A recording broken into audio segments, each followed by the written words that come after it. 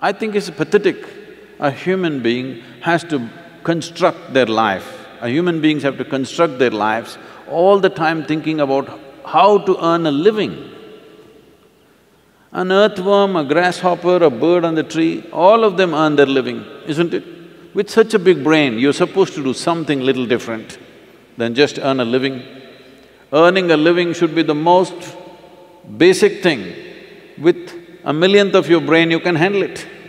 But we have raised earning a living to the heavens today, unfortunately. Entire system is about how to earn a living, how to earn a living. This is a way of completely destroying human intelligence.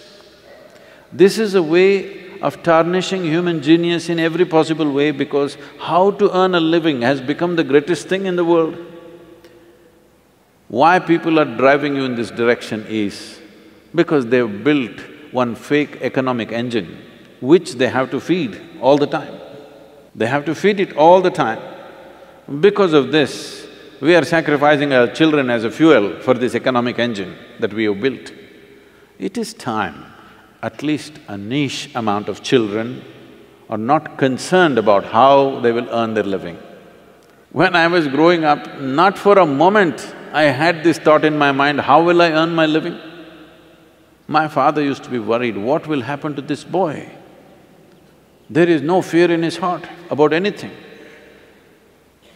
One day I turned around and asked him, when did fear become a virtue? I'm saying, we are bringing up children with this fear. If you don't pass, you know what will happen to you? Continuously fear-based education. That if you don't get this many marks, you're finished. 18,000 children in 2015 have committed suicide in our country. When our children commit suicide, we must know we are doing something fundamentally wrong. There's no question about it anymore, isn't it? Children are fresh life, exuberant life. If children have to take their own lives, there is no worse thing that can happen to your society. Isn't it so? Is there a worse thing that can happen to your society? I'm asking you, is there a worse thing? Many of you are parents, is there a worse thing than this, that your child less than 12, 13 years of age committed suicide? Can you ever recover from that, I'm asking? This is the most horrible thing that can happen. And this is happening because in our country, 98 is pass mark. Okay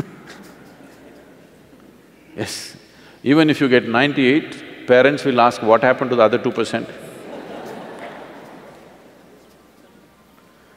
So we, as educators, if we are really responsible human beings, we need to turn this around. It's very, very important. And this is a crucial time.